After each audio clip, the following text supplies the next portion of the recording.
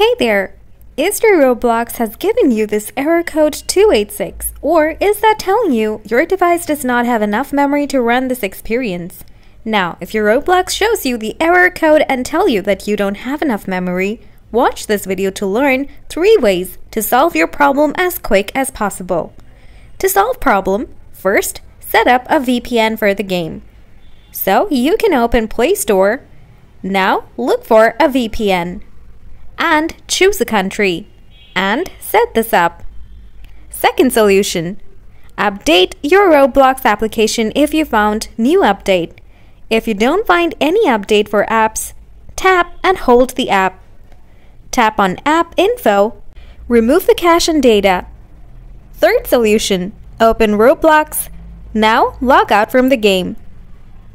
After following these 3 processes, your problem will be solved on your Roblox. Now, if you still have anything to ask me in the comment section. Thanks for watching.